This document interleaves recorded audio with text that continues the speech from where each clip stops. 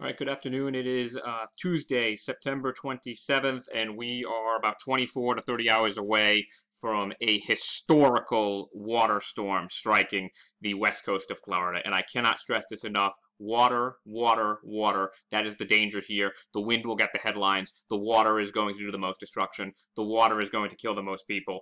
And the water truly is the storyline of what's going to make this an absolutely historical storm. And this is a shot of Hurricane Ian here this afternoon. We've already got some major developments here today, and that it's come off the coast of Cuba, and it's definitely favored a little bit of an easterly component of its track here. Some of the models the past few days were having it track further west off Cuba, go up this line of longitude here, which is 84 degrees west. That is not happening. It's come off the coast a little bit further to the east, and it's even had a little bit of an additional easterly component to its track today, which means that we are going to see a very, very heavy landfall somewhere between the Naples, Fort Myers, Port Charlotte, could even be still as far up as Sarasota and Tampa. Those are not out of the woods yet, but definitely, we're definitely going to see a historical landfall of some sort on the west coast of Florida. And I can just kind of detail what I've got here. I see 6 factors that are just kind of come together perfectly here to make this storm one for the record books in terms of the water and all of these things. We're talking about storm surge, we're talking about freshwater flooding, all sorts of components that are going to come together here, from the storm surge to the rain. Like I said, the storm size, the area that the piece of geography that it's hitting, it's not good. It's a combination of that. People are just not going to believe how high the water comes up here in the next couple of days. Let's take a look now at the National Hurricane Center's map. This is what we've got here as of 2 p.m. this afternoon.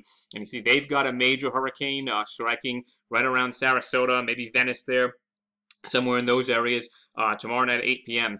But really the center of circulation isn't, I don't want to say it's not important, but it's extremely overrated, because you're going to see impacts that spread well away from the center, both to the east and to the west and to the north and to the south. I mean, this is just a situation where there is dangers from the water in every single direction. So the exact center point, the exact landfall point matters, but you need to understand that it's just going to change which type of water you're going to get, whether it's salt or fresh water. Either way, it's going to be extremely problematic all along these points here.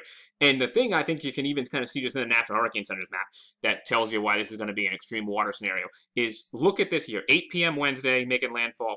8 p.m. Thursday, it's only made it to Orlando. That is 24 hours where it is going to have the ability to the west of it, just dump obscene amounts of rain, and to the east and to the south and east of it, just continue to push water onshore as the counterclockwise flow of the storm shoves water into the coastline, into inlets, into bays, and every other type of little water component areas that we have in Florida.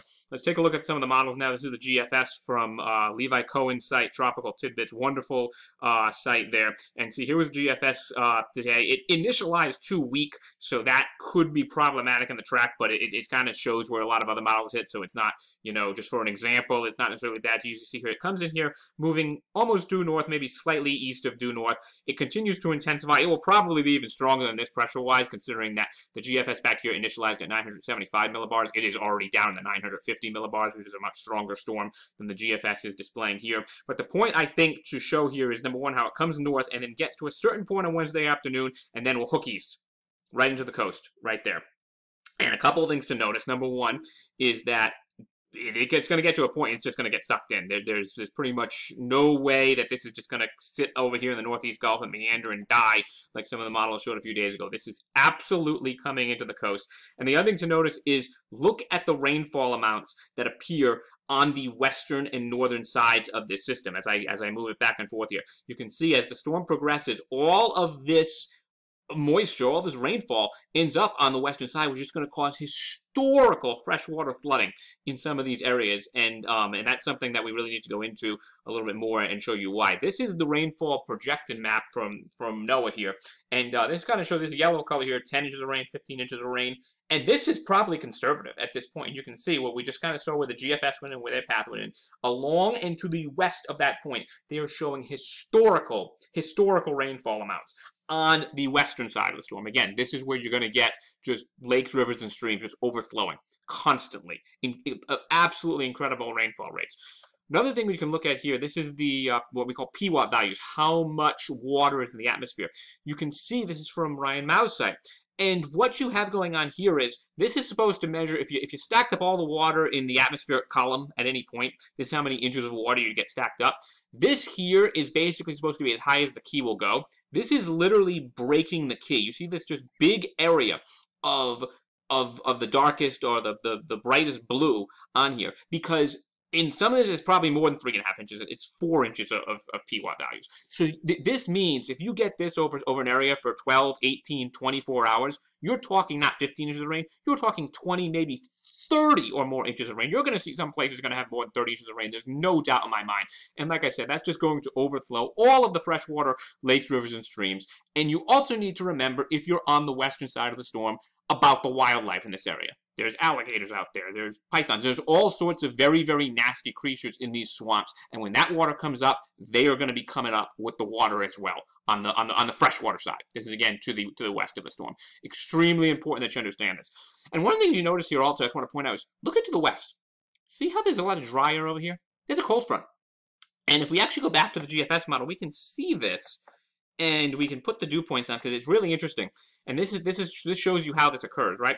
We have really, really low dew points out over the southeastern U.S. as this front comes in. So what happens is this drier air comes in towards the Florida Peninsula, and it squeezes out additional moisture on the western side. And that's why you're going to have such extreme rainfall rates on this storm. Plus it's large, plus it's moving slowly. So you've got all three things going on here. And then on top of that, what you also have going on, which is just not helpful at all, is look at these rainfall rates here. This is what's happened in the month of September so far. 9.22 inches in Orlando, 9.74 in Tampa. So this area already has received a bunch of rainfall. Now, let's go to the other side of the cycle, right? This is the HWRF model. This one is showing, this is one of the models that shows a little bit more of a northerly component, and I think this one's already going to be too far north because you can tell that it's not quite to 83 degrees west at this point, where it really probably should be, just based on this satellite here. But it's still just kind of useful to show how this thing might evolve. So here it comes to the north. This one, like I said, stays just off the coast, and look at this. It develops all the way down to 932 millibars. This is a high-end category 4. You're going to have winds screaming 120, 130, 140 miles an hour, following this counterclockwise flow and just shoving water into the Florida coast. And again, if this thing started too far east, this center could probably be right about here, which then means you've got Sarasota, Venice, Rotunda West, Port Charlotte, Fort Myers are all just receiving incredible inundation from the storm surge. Extremely, extremely dangerous stuff happening here. And I can, again, just kind of bring up the storm surge map here. This is what the National Weather Service, the National Hurricane Center, excuse me, has for a surge map. They've got 8 to 12 feet from just south of Tampa Bay all the way down to Bonita Beach. And honestly, I think the 12 might be underdoing it. I think you're going to see somebody's going to get 15 or more in some of these places. And what that means, if you get 15 feet of storm surge and you are even 10 feet above sea level, that means there is 5 feet of water in your living room. That's what that means. So you need to understand how serious this is. You need to understand how the type of damage that this could do if it hits the way it's going to. And at this point, I mean, we're less than 36 hours out now. So this is make preparation. This is take action time. And it has to be done today, on the Tuesday, by the end of the day. By tomorrow, conditions are probably going to be too dangerous. So this is incredibly, incredibly serious.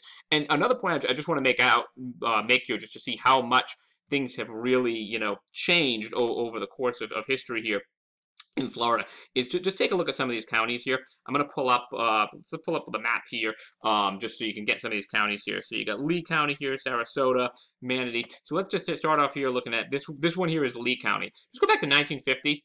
23,000 people lived there. Now it's 750,000. So this is like, people have not seen hurricanes because there hasn't been one similar to this in decades upon decades that have been this strong. And Charlie was not the same type of storm. Charlie was a windstorm, not a water storm. This is much larger than Charlie. This is going to be moving much slower than Charlie, and it's coming onto an area that has not seen as much rain as Charlie. This is not Charlie in terms of water. Charlie even might have a beat in terms of wind, doesn't matter.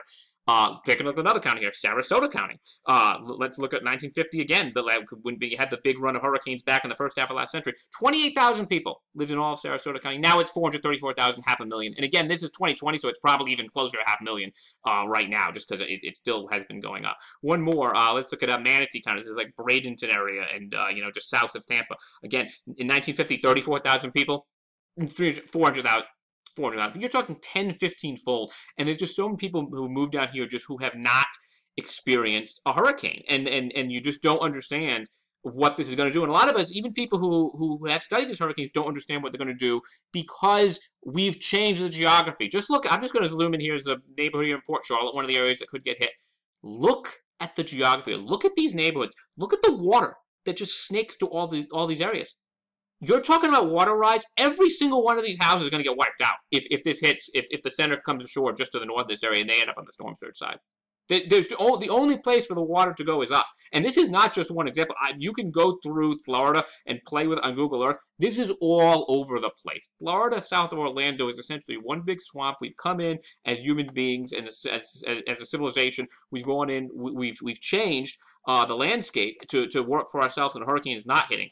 This is going to be extremely consequential when this comes in. This is a surge product map from the National Hurricane Center, the Storm Surge Risk Map. I would definitely encourage anybody to just kind of Google that National Hurricane Center Storm Surge Risk Map and find their area and just kind of play around with it to understand the type of inundation here. Understand that these colors here on the bottom left.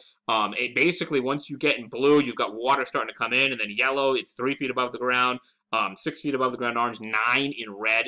That is, once you're getting the red, you're looking at buildings destroyed. And this is that whole area here, again, the Port Charlotte, Rotunda West area, down into Fort Myers. All of these areas are where you're going to have that onshore flow. Again, that southerly flow around the system that's piling water in from that side. That's where you're going to have problems. And again, this is a category 2. Watch what happens when we hit this and bump it up to a 3. There's even more water inundation. Now, right now it's forecast to make landfall as a 3, but it's supposed to peak as a 4. So what if it comes in as a 4? Well, now you've got this, and the whole area is underwater. Now, I don't know if you're going to have something quite this strong. I think something like this is probably closer to being accurate here, just on the category 2, but we don't know. We haven't seen a storm of this magnitude come in here when these places are populated. If you want to see what is up like in Tampa, like this as well. It doesn't go as far, but Tampa's obviously more populated.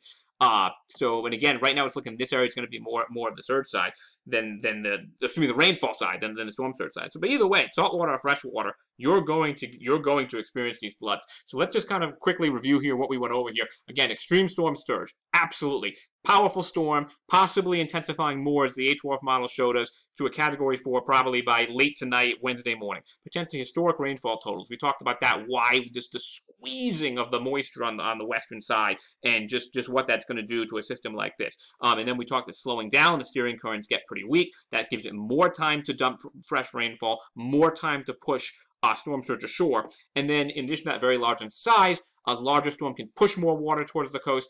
And of course, it's just going to take longer to leave because it covers a wider area. And then we've looked at this area, especially prone to flooding, as we've just gone through here. Some of these areas just, I mean, they cannot. There's no place for the waters to go but to rise. Again, play with it in Google Earth yourself if you don't believe me. Just go through all these neighborhoods anywhere near it. They are completely surrounded by water. We've just engineered it so it's not constantly just sitting on top of you there when you're living a day-to-day life, but it's going to show up in a hurry when you see it tomorrow evening on Wednesday night. And then finally, it's just hitting an area that's already been hit really hard by rain already. There's just no place else for the water to go. So I know I started with this. I cannot stress enough. Water is the danger here. I'm just going to go back to the IR, the satellite here in motion. We rate these storms by wind. We put them by categories. Every update's going to tell you how strong the wind is. The thing that is most dangerous to you, your life, your property is the water. You need to listen to local officials. If they tell you to get out, you need to get out. And like I said, if I was below 10, even 12 feet above sea level, I would simply not be there. It's not worth it. Grab everything you have that is irreplaceable and move. if you're in one of these zones. You've got a few more hours to do it tonight. By tomorrow morning, it's probably going to be too late as this thing starts to approach it. So good luck. Hopefully it's weakened. Hopefully I'm wrong. Hopefully it's not as severe as it looks right now. But right now, I think we're looking at something historical.